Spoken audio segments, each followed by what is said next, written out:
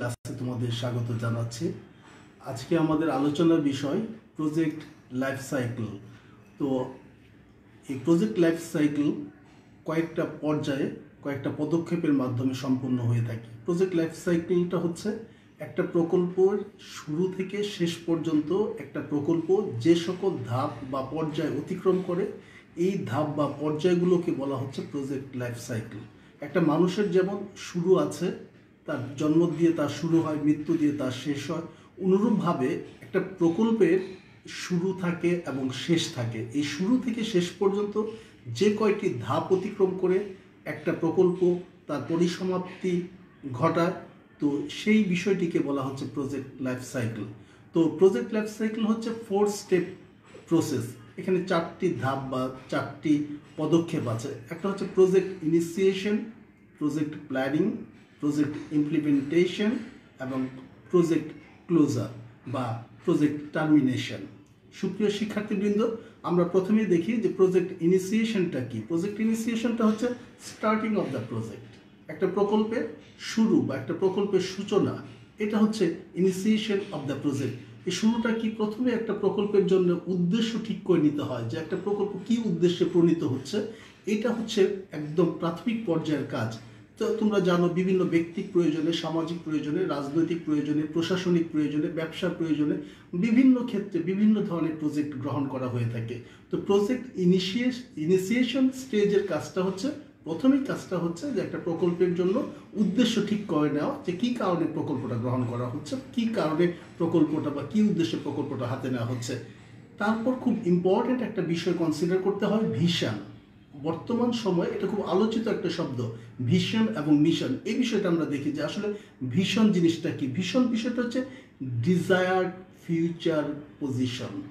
Desired future position মানে হচ্ছে তোমার প্রত্যাশিত ভবিষ্যৎ অবস্থান। ভবিষ্যতে আমি আমার কাজটাকে কোথায় দেখতে চাই, ডিজায়ার কাঙ্ক্ষিত, ফিউচার ভবিষ্যৎ, পজিশন ভবিষ্যতে আমি আমার কাজকে আমাকে আমি কোথায় দেখতে চাই, এটা হচ্ছে আমার ভিশন। এটাকে আমরা অন্যভাবেও বলতে পারি, যেটা হচ্ছে what we M to achieve. What we M to achieve, যে কি অর্জন করতে চাই আমরা, এটা হচ্ছে ভিশন। তো ভিশনকে আমরা বলতে পারি যে স্বপ্ন দেখা। ভিশনটা হচ্ছে স্বপ্ন সেট করা, তবে এই স্বপ্নটা ঘুমিয়ে দেখলে হয় না, এই স্বপ্নটা জেগে দেখতে হয়। তো তাহলে আমরা দেখি যে ভিশন জিনিসটা কি। ভিশন জিনিসটা হচ্ছে ডিজায়ার্ড ফিউচার পজিশন, যে কাঙ্ক্ষিত বা প্রত্যাশিত ভবিষ্যৎ অবস্থান। ভবিষ্যতে আমি কোথায় যেতে চাই, কোন অবস্থানে নিজেকে দেখতে চাই, কোন অবস্থানে আমার ব্যবসা প্রতিষ্ঠানকে দেখতে চাই, কোন অবস্থানে আমার প্রকল্পকে দেখতে চাই, এটা হচ্ছে ভিশন। এই ভিশনটা সেট করা খুব জরুরি। তারপরে ভিশনের পরবর্তীতে আসে সেটা হচ্ছে মিশন। এই মিশনটা কি? মিশনটা হচ্ছে যে how we plan to achieve the vision, how we M to achieve the vision. তাহলে আবারও বলি আমি, যে ভিশনটা হচ্ছে স্বপ্ন দেখা, আর মিশনটা হচ্ছে সেই স্বপ্নকে বাস্তবায়ন করা। তো ভিশনটা দেখো, ভিশনটা হচ্ছে what we M to achieve, what we M to achieve, আমরা কি অর্জন করতে চাই। আর মিশনটা হচ্ছে how we plan to achieve the vision, যে ভিশনটা আমি কিভাবে বাস্তবায়ন করব, তার পদক্ষেপ বা তার কার্যক্রমটা হচ্ছে মিশন। তাহলে ভিশনটা হচ্ছে স্বপ্ন দেখা এবং মিশনটা হচ্ছে স্বপ্ন বাস্তবায়নের জন্য প্রয়োজনীয় পদক্ষেপ গ্রহণ করা। এই জন্য ভিশনটা শুরু হয় হোয়াট দ্বারা, আর মিশনটা শুরু হয় হাউ দ্বারা। ভিশনটা হচ্ছে what we M to achieve, আমরা কি অর্জন করতে চাই, আর মিশনটা হচ্ছে how we plan to achieve the vision, যে ভিশনটা আমরা কিভাবে বাস্তবে রূপায়িত করব, স্বপ্নটাকে কিভাবে বাস্তবে রূপায়িত করব, সেটা হচ্ছে মিশন। তাহলে ভিশনটা হচ্ছে, তাহলে আমি যদি ইন ভেরি সিম্পল ওয়ার্ড বলি, যে ভিশনটা হচ্ছে স্বপ্ন দেখা, ডিজায়ার্ড ফিউচার পজিশন, আমি নিজেকে, নিজের কাজকে ভবিষ্যতে কোথায় দেখতে চাই। এই জন্য এটা শুরুটা হয় what we M to achieve, আজ আমরা কি অর্জন করতে চাই। তার মানে ভিশনটা হচ্ছে স্বপ্ন দেখা, আর মিশনটা হচ্ছে হাউ। তো কি how we plan to achieve the vision, আমরা ভিশনকে কিভাবে বাস্তবে রূপায়িত করব সেটা হচ্ছে মিশন। তার মানে হচ্ছে ভিশন হচ্ছে স্বপ্ন দেখা, আর মিশন হচ্ছে স্বপ্ন বাস্তবায়ন করা। তাহলে আগে কোনটা আসবে? আগে ভিশন, তারপরে সেই ভিশনকে বাস্তবে রূপায়িত করার জন্য যে প্রচেষ্টা সেটা হচ্ছে মিশন। সুপ্রিয় শিক্ষার্থীবৃন্দ, এই ইনিশিয়েশন স্টেজে আমাদের যা কাজটা করতে হবে সেটা হচ্ছে শিডিউল অ্যান্ড বাজেট।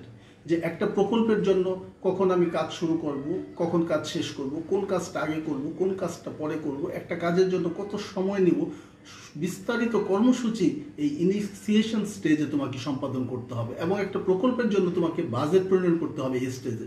বাজেটটা কি? পরিকল্পনার সংখ্যাত্মক প্রকাশকে বাজেট বলে। যে আমার আমার যে প্রজেক্ট, এই প্রজেক্টের জন্য যে অর্থের প্রয়োজন, যে সংখ্যাত্মক উপাত্তগুলোর প্রয়োজন, সেই সংখ্যাত্মক উপাত্তের পরিকল্পনাটাই হচ্ছে বাজেট। তাহলে আমাকে এই ইনিশিয়েশন স্টেজে কি করতে হচ্ছে? একটা প্রকল্পের জন্য শিডিউলিং করতে হচ্ছে এবং বাজেট করতে হচ্ছে। এরপর যে কাজটা করতে হবে যে আমার একটা প্রকল্পের জন্য যে রিসোর্সেসগুলো প্রয়োজন, এই রিসোর্সগুলো ল্যান্ড, লেবার, ক্যাপিটাল, অর্গানাইজেশন। তোমরা জানো যে প্রোডাকশনের যে মূল 4টা components, land, labour, capital and organisation, এই সমস্ত রিসোর্সগুলো, আমার যত হিউম্যান রিসোর্স আছে, ম্যাটেরিয়াল রিসোর্স আছে, তোমার মানি রিসোর্সেস আছে, সমস্ত রিসোর্সেসগুলোকে অ্যালোকেশন করা, রিসোর্সগুলোকে একত্রিত করা, রিসোর্সগুলো কোথায় কীভাবে কাজে লাগাবো তার পরিকল্পনাটা এই ইনিশিয়েশন স্টেজে করা হয়ে থাকে। সুপ্রিয় শিক্ষার্থীবৃন্দ, এরপরে যে জিনিসটা করতে হবে যে একটা প্রকল্প করতে গেলে আমাকে কি কি শর্ত মানতে হবে, আমাকে কি কি রিস্ক বিয়ার করতে হবে, কি কি আনসার্টিনিটি আছে, একটা প্রকল্পের সমস্ত রিস্ক, আনসার্টিনিটি এবং কন্ডিশনগুলো তোমাকে কনসিডার করতে হবে। এরপর আমাদেরকে এই ইনিশিয়েশন স্টেজে যে কাজটা করতে হয়, আমাদের একটা প্রকল্পের সাথে কিছু স্টেক হোল্ডার জড়িত থাকে। তো এখন আসলে জানা প্রয়োজন যে আসলে স্টেক হোল্ডারটা কি। স্টেক হোল্ডারটা হচ্ছে যারা কোনো কাজের সাফল্যের সাথে অথবা ব্যর্থতার সাথে তারা জড়িত থাকে। যে কোনো কাজের সফলতা, যদি ওই কাজে যদি সফলতা আসে তাহলে তার লাভ হয়, যদি ওই কাজটা ব্যর্থ হয় তাহলে সে ক্ষতিগ্রস্ত হয়। তো কোনো কাজের সাথে যারা এফেক্টেড থাকে, যারা কোনো কাজের সাথে নিবিড়ভাবে জড়িত থাকে, ওই কাজের সফলতা অথবা ওই কাজের ব্যর্থতার কারণে তাদের লাভ অথবা ক্ষতি হয়, তারাই হচ্ছে স্টেক হোল্ডার। তো এটা খুব ইম্পর্টেন্ট। তো আমাদের এই বিজনেসের জন্য বা আমাদের এই প্রকল্প ব্যবস্থাপনার জন্য কারা কারা স্টেক হোল্ডার, এটা বুঝতে হবে। যে একটা প্রকল্পের যারা স্টেক হোল্ডার থাকে, সাধারণত স্টেক হোল্ডার হচ্ছে ওনার, যিনি প্রকল্পের মালিক। সেটা রাষ্ট্রীয় পর্যায়ে হলে সরকার, যদি কর্পোরেশন পর্যায়ে হয়ে থাকে সেই কর্পোরেশন যারা পরিচালনা করে, কোম্পানি পর্যায়ে হলে কোম্পানির যারা ডিরেক্টর, কোম্পানির যারা ওনার। তো এই ক্ষেত্রে একটা প্রকল্পের ওনার কারা, তারা হচ্ছে মূল স্টেক হোল্ডার। এরপরে আসে তার যে স্টেক হোল্ডার, তারা হচ্ছে সাপ্লায়ার। এই প্রকল্পে যারা বিভিন্ন উপায় এবং উপাদান সাপ্লাই দিবে, এই সরবরাহকারী যারা আছে, তারা হচ্ছে একটা গুরুত্বপূর্ণ স্টেক হোল্ডার। গুরুত্বপূর্ণ স্টেক হোল্ডার হচ্ছে কনজিউমার। এই প্রকল্পের মাধ্যমে উৎপাদিত সেবা অথবা পণ্য যারা ভোগ করবে, তারা হচ্ছে একটা অন্যতম গুরুত্বপূর্ণ স্টেক হোল্ডার। তাদের রুচি, তাদের অভ্যাস, তাদের পছন্দ, তাদের ক্রয় সামর্থ্য, তাদের পছন্দ, এই সমস্ত কিছু এই ক্ষেত্রে বিশ্লেষণ করতে হবে। তারপরে একটা প্রকল্পের জন্য একটা অন্যতম স্টেক হোল্ডার থাকে সোসাইটি। কারণ যে কোনো প্রকল্প যে কোনো একটা সমাজে প্রতিষ্ঠিত হয়, সেই সমাজের মানুষজন যারা থাকে তারা এই প্রকল্পটার সাথে কোনো না কোনোভাবে জড়িত থাকে। এই জন্য যে কোনো প্রকল্পের জন্য ওই সোসাইটিকে একটা অন্যতম গুরুত্বপূর্ণ স্টেক হোল্ডার হিসাবে বিবেচনা করা হয়ে থাকে। কমিউনিটি, তো কমিউনিটি একটা গুরুত্বপূর্ণ কনসিডারেশন। যে প্রকল্পটা যেখানে প্রতিষ্ঠিত হতে যাচ্ছে, এই প্রকল্পের সাথে যারা জড়িত থাকবে, এই কমিউনিটিটা, যে কমিউনিটিতে এই প্রকল্পটা রান করবে, সেই কমিউনিটিটা হচ্ছে একটা গুরুত্বপূর্ণ স্টেক হোল্ডার। তাদের বিষয়টাকে গুরুত্ব সহকারে বিবেচনা করতে হবে।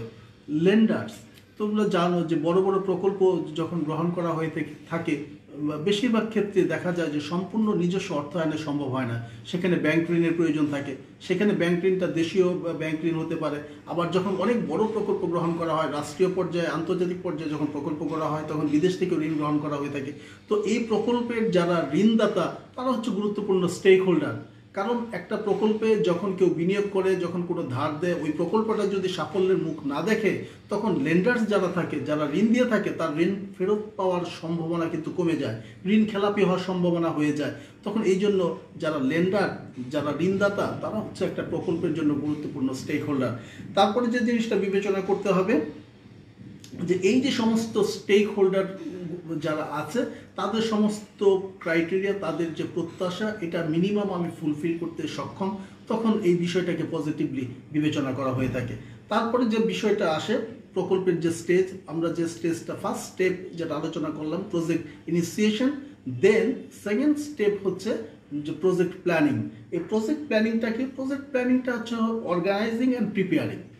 যে একটা প্রকল্প, আমি প্রথমে যে কাজটা করলাম, সমস্ত কিছু ছিল চিন্তা চেতনা কেন্দ্রিক, ধারণা কেন্দ্রিক, কিন্তু এখন এই সমস্ত চিন্তাগুলোকে, সমস্ত বিবেচনাগুলোকে, সমস্ত ধ্যান ধারণাগুলোকে অর্গানাইজেশনাল লেভেলে নিয়ে আসতে হবে। অর্গানাইজেশন কোনটা? যে অর্গানাইজেশন হচ্ছে একদম দায়িত্ব সেট করে দেওয়া, কাজটা প্রস্তুত করার জন্য সমস্ত উপায় এবং উপাদানগুলোকে একত্রিত করা, লোকবল নিয়োগ করা, যার যার দায়িত্ব বুঝিয়ে দেওয়া, উপায় উপাদানগুলোকে যথাস্থানে নিয়ে আসা, এই সমস্ত হচ্ছে তোমার অর্গানাইজিং অ্যান্ড প্রিপেয়ারিং স্টেজ। এই অর্গানাইজিং অ্যান্ড প্রিপেয়ারিং স্টেজটাই হচ্ছে প্ল্যানিং স্টেজ। তো প্রকল্পের জন্য প্ল্যানিং স্টেজে দুই ধরনের প্ল্যানিং হয়, একটা হচ্ছে স্ট্র্যাটেজিক প্ল্যানিং আর একটা হচ্ছে ইমপ্লিমেন্টেশন প্ল্যানিং। স্ট্র্যাটেজিক প্ল্যানিংটা কি? স্ট্র্যাটেজিক প্ল্যানিংটা হচ্ছে একটা প্রকল্পের overall approach of the project, it's strategic plan. যে একটা প্রকল্পের সামগ্রিকভাবে একটা প্রকল্প কিভাবে পরিচালিত হবে, একটা প্রকল্প কিভাবে উৎপাদনে যাবে, একটা প্রকল্প কিভাবে বিপণনে যাবে, একটা প্রকল্প তার স্টেক হোল্ডারদের সাথে কিভাবে সম্পর্ক রক্ষা করে চলবে, একটা প্রকল্প কিভাবে তার প্রতিযোগীদেরকে মোকাবেলা করবে, একটা প্রকল্প কখন উৎপাদন শুরু করবে, কখন বাজারে প্রবেশ শুরু করবে, তার প্রাইসিং কেমন হবে, তার মৌলিকীকরণ কেমন হবে, তার স্টাইল কেমন হবে, এই সমস্ত total approach of the project is strategic plan. তারপরে আসে কি? Implementation planning. ইমপ্লিমেন্টেশন প্ল্যানিং হচ্ছে how the project will be done. Implementation প্ল্যানিংটা হচ্ছে কি? How the project will be done, কিভাবে একটা প্রকল্পের কর্মকাণ্ড সম্পাদন করা হবে, কিভাবে একটা অপারেশনাল কার্যক্রম পরিচালিত হবে একটা প্রকল্পে, সেটা হচ্ছে একটা প্রকল্পের অপারেশনাল বা ইমপ্লিমেন্টেশন প্ল্যানিং। তো তাহলে একটা দেখলাম, একটা হচ্ছে স্ট্র্যাটেজিক প্ল্যানিং, একটা হচ্ছে ইমপ্লিমেন্টেশন প্ল্যানিং। স্ট্র্যাটেজিক প্ল্যানিংটা হচ্ছে একটা প্রকল্পের overall approach of the project. একটা প্রকল্পের ইমপ্লিমেন্টেশন প্ল্যানিংটা কি? How the project will be done, কিভাবে একটা প্রকল্পের কর্মকাণ্ড পরিচালনা করা হবে, সেই সংক্রান্ত পরিকল্পনাটাই হচ্ছে অপারেশনাল বা ইমপ্লিমেন্টেশনাল প্ল্যানিং। আমরা প্রজেক্ট লাইফ সাইকেল এর যে থার্ড স্টেপ, সেই থার্ড স্টেপটা হচ্ছে প্রজেক্ট ইমপ্লিমেন্টেশন। ইমপ্লিমেন্টেশনটা কি? ইমপ্লিমেন্টেশনটা হচ্ছে ক্যারি আউট দ্য প্রজেক্ট। একটা প্রকল্পের এই পর্যায়ে এসে বাস্তবায়ন শুরু হয়, একটা প্রকল্প চলতে শুরু করে এই পর্যায়ে এসে। তো এই পর্যায়ে যে পরিকল্পনার পর্যায়ে একটা প্রকল্পের সেকেন্ড স্টেপ ছিল তোমার প্ল্যানিং স্টেজ। ওই প্ল্যানিং স্টেজে যে সকল প্ল্যান করা হয়েছিল একটা প্রকল্পের জন্য, সেখানে তোমরা দেখেছো স্ট্র্যাটেজিক প্ল্যান ছিল এবং ইমপ্লিমেন্টেশনাল প্ল্যান ছিল। এই সমস্ত প্ল্যানগুলোকে, স্ট্র্যাটেজিক প্ল্যান এবং ইমপ্লিমেন্টেশন প্ল্যানগুলো এই ক্ষেত্রে বাস্তবে কার্যক্রম শুরু করে, ওই প্ল্যান অনুযায়ী কার্যক্রম সম্পাদন করা শুরু হয়ে থাকে। এই ক্ষেত্রে বিশেষত যে বিষয়টা কনসিডার করা হচ্ছে সেটা হচ্ছে টাইম, মানি অ্যান্ড পিপল। তোমার এই প্রকল্পের জন্য যে সকল সময় তুমি নির্ধারণ করেছিলে, প্ল্যান করেছিলে, যে ধরনের অর্থের সংস্থান তুমি করেছিলে এবং যে মানব সম্পদের কথা চিন্তা করেছিল, এই মানুষকে দিয়ে সেই প্রকল্পের জন্য যথাসময়ে যথাযথ পুঁজির ব্যবহারের মাধ্যমে কার্যক্রম সম্পন্ন করা হয়ে থাকে। এটা হচ্ছে প্রজেক্ট ইমপ্লিমেন্টেশন স্টেজে। এখানে যে কাজটা করা হয়, যে পরিকল্পনা যেটা করা হয়েছিল সেই পরিকল্পনাটা যথাযথভাবে কাজ করছে কিনা, পরিকল্পনাটা কোথাও সংশোধনের প্রয়োজন আছে কিনা, পরিকল্পনাটা কোথাও অ্যাডজাস্টমেন্টের প্রয়োজন আছে কিনা, এ পর্যায়ে এসে সেই বিষয়টি কিন্তু গুরুত্ব সহকারে বিবেচনা করা হয়। অনেক সময় যে পরিকল্পনা করা হয় সেই পরিকল্পনা থেকে কিছুটা সরে আসতে হয়, কখনো যে পরিকল্পনা করা হয় তার চেয়ে বেশি কিছু কাজ করতে হয়, কখনো যে পরিকল্পনা করা হয় সেই পরিকল্পনা থেকে কিছু কম কাজ করা হয়। মোট কথা হচ্ছে একটা পরিকল্পনার যে অ্যাডজাস্টমেন্ট, এই অ্যাডজাস্টমেন্টটা এই ইমপ্লিমেন্টেশন স্টেজে করা হয়ে থাকে। পরবর্তীতে এইখানেই এই ইমপ্লিমেন্টেশন স্টেজের একটা ইম্পর্টেন্ট জিনিস হচ্ছে যে প্রজেক্ট মনিটরিং অ্যান্ড কন্ট্রোল। যে যে পরিকল্পনাটা আমি করেছিলাম আমার প্রকল্প বাস্তবায়নের জন্য, সেই অনুযায়ী আমার প্রকল্পটা পরিচালিত হচ্ছে কিনা সেটা মনিটর করা ইজ ভেরি ইম্পর্টেন্ট থিং।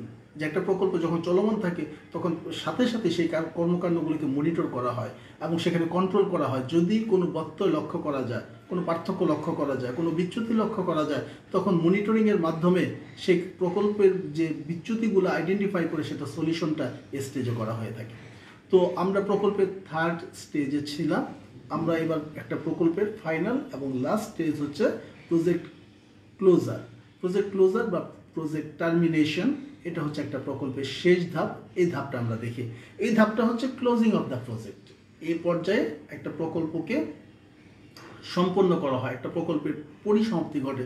তোমরা জানো যে প্রকল্প হচ্ছে এমন কতগুলো কাজ নির্দিষ্ট লক্ষ্যে নির্দিষ্ট অর্থ ব্যয়ে সুনির্দিষ্ট লক্ষ্য বাস্তবায়নে নিয়োজিত থাকে। তাহলে প্রকল্প হচ্ছে এমন কতগুলো কাজ যার একটা নির্দিষ্ট শুরু আছে, যার একটা নির্দিষ্ট শেষ আছে এবং সেখানে সম্পদ বিনিয়োগ করা হয়ে থাকে। তো যেহেতু প্রকল্পের সংজ্ঞাই হচ্ছে একটা শুরু থাকবে এবং একটা শেষ থাকবে, এই শেষটা হচ্ছে ক্লোজিং অফ দ্য প্রজেক্ট। এই ক্লোজিং অফ দ্য প্রজেক্টে কী করা হয়, দেখা হয় যে একটা প্রকল্পে কি কি হয়েছে, কি কি কর্মকাণ্ড হয়েছে, কি কি অর্জন হয়েছে একটা প্রকল্পের, এটা এই পর্যায়ে এসে বিবেচনা করা হয় যে একটা প্রকল্পের মাধ্যমে কি কি অর্জিত হলো, এই প্রকল্পের সাফল্য কতটুকু, এটা এই ক্ষেত্রে বিবেচনা করা হয়। এই প্রকল্পের অর্জনটা এই স্টেজে এসে ডিফাইন করা হয়, নির্ধারণ করা হয়। তারপরে কি করতে হবে, একটা ক্লোজিং রিপোর্ট করতে হয় যে একটা প্রকল্প করতে যে কি কি সমস্যার সম্মুখীন হয়েছে, কি কি সুবিধা হয়েছে, কি কি অসুবিধা হয়েছে, কতটুকু লাভ হয়েছে, কতটুকু লোকসান হয়েছে। একটা প্রকল্পের জন্য যারা স্টেক হোল্ডার ছিল, স্টেক হোল্ডারদের স্বার্থ কতটা সংরক্ষণ করা হয়েছে, এই প্রকল্পের দ্বারা সমাজের বা রাষ্ট্রের অথবা এই বিশ্বের কতটা উন্নতি হয়েছে, কতটা কল্যাণ হয়েছে, এই সমস্ত বিষয় ক্লোজিং রিপোর্টে থাকতে হয়। ফাইনালি এই প্রজেক্ট ক্লোজারে এসে যে কাজটা করতে হয় সেটা হচ্ছে প্রজেক্ট পোস্টমর্টেম।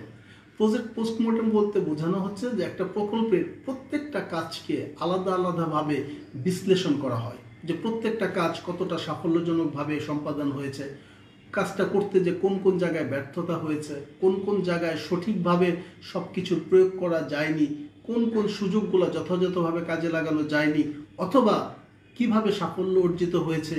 একটা প্রকল্পে যে সকল বাধাসমূহ এসেছিল সেই বাধাগুলো কীভাবে অপসারণ করা হয়েছে, একটা প্রকল্পের জন্য যে সকল চ্যালেঞ্জ ছিল সেই চ্যালেঞ্জগুলোকে কিভাবে মোকাবেলা করা হয়েছে। ফাইনালি একটা প্রকল্পের প্রতিটা কাজ সূক্ষ্মভাবে সুবিধা এবং অসুবিধা বিশ্লেষণ করা হয় একটা প্রজেক্টের পোস্টমর্টেমের মাধ্যমে। সুপ্রিয় শিক্ষার্থীবৃন্দ, আমরা দেখলাম যে একটা প্রকল্প যে বিষয়, প্রকল্পের যে লাইফ সাইকেলটা আছে সেটা হচ্ছে 4 স্টেপ প্রসেস। সেই 4 স্টেপ প্রসেসটা হচ্ছে project initiation, project planning, project implementation এবং প্রজেক্ট ক্লোজার। সুপ্রিয় শিক্ষার্থীবৃন্দ, আজ এ পর্যন্তই। তোমরা ভালো থাকো, সুস্থ থাকো, তোমরা সুন্দর থাকো, তোমাদের জন্য শুভকামনা সবসময়।